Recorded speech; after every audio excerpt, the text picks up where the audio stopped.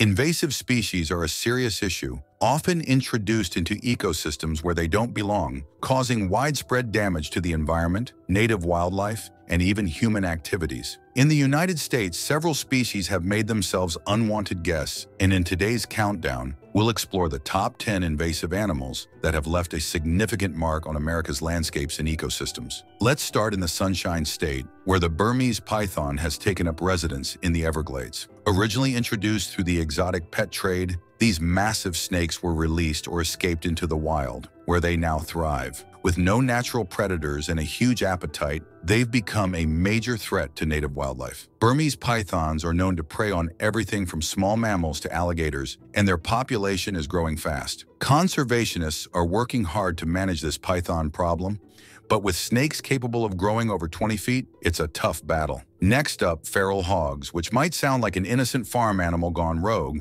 but these pigs are no joke. Originating from domestic pigs that escaped or were released, feral hogs have spread across much of the United States, causing havoc in their wake. They dig up farmland, destroy crops, and damage ecosystems by uprooting plants and disturbing soil. On top of that, they're aggressive and can even be dangerous to humans. Plus, with a high reproduction rate, their population is tough to control. Hunters are often called upon to manage their numbers, but these pigs are resilient and resourceful. The zebra mussel may be small, but don't let its size fool you. These little guys are a big problem. Originally from Eastern Europe, zebra mussels made their way to the U.S. in the ballast water of ships and have since spread throughout the Great Lakes and other freshwater systems. They latch onto any hard surface, including boats, docks, and water intake pipes, clogging up infrastructure and costing millions of dollars in damage. They also filter out nutrients from the water, leaving native species struggling for survival. Zebra mussels are an invasive species success story, unfortunately for everyone else. The European starling was introduced to the U.S. in 1890 by a group of Shakespeare enthusiasts who thought it would be a great idea to bring over every bird mentioned in the Bard's plays. Flash forward to today, and the country now has over 200 million starlings.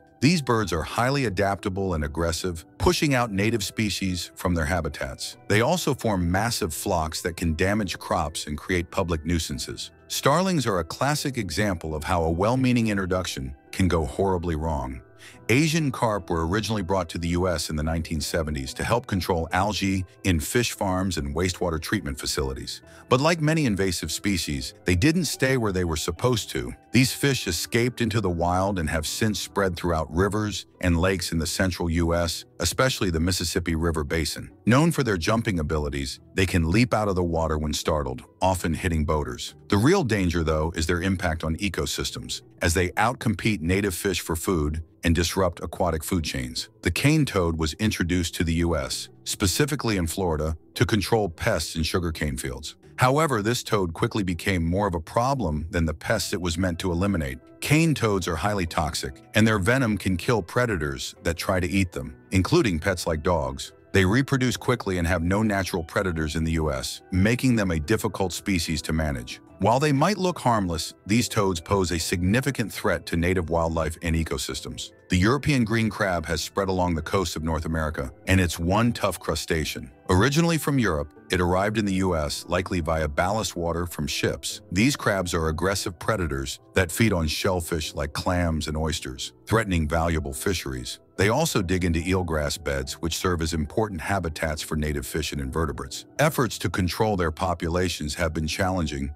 as green crabs are adaptable and can live in a wide range of environments. Okay, so technically not an animal, but we can't talk about invasive species without mentioning kudzu, the infamous vine that ate the South. Introduced from Japan in the late 1800s, kudzu was originally used for erosion control. However, it quickly spread out of control, covering entire landscapes in its thick vines. Kudzu grows at an alarming rate, up to a foot per day in ideal conditions, and smothers native plants and trees. While it might not have teeth or claws, kudzu has become a major ecological menace in the southeastern U.S. The northern snakehead is a fish with an eerie nickname, Frankenfish. It earned that title because it can actually breathe air and survive on land for short periods of time, using its fins to walk between bodies of water. Native to Asia, snakeheads were likely introduced to the U.S. through the live fish trade. They're aggressive predators that outcompete native species for food, and their ability to travel overland makes them particularly dangerous. Efforts to control their spread have been challenging, as these fish are tough and adaptable.